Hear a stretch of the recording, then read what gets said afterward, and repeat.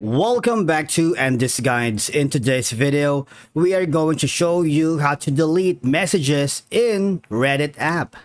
Let's begin. Now, the first thing that you need to do is to log in using your credentials.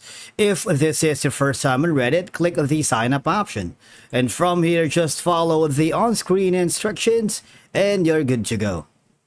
Okay, so once you are here on the Reddit app, as you can see, when you go to the section on the messages, here on the chat or an inbox, go to the messages.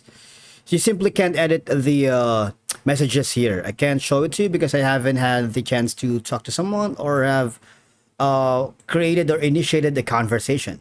But the thing is, for you to be able to delete the messages here on the Reddit app, well, technically you cannot delete messages in the Reddit app, but instead, if you're using your mobile device, I need you to go to the browser. Now here, I need you to click on the Reddit browser, the reddit.com on your mobile device, click on visit, but make sure you hover to the three ellipses button at the upper right corner and click on the desktop site, because what will happen is if you have a Reddit app on your mobile device, you will be redirected to the app, not on the website. All right, click on the desktop site, and then once you are inside the website for the Reddit, all you're gonna do is choose the messages that you want to delete, and that's it. All right, you can effectively manage and delete messages in the Reddit mobile device, not exactly the app, to keep your inbox organized or maintain privacy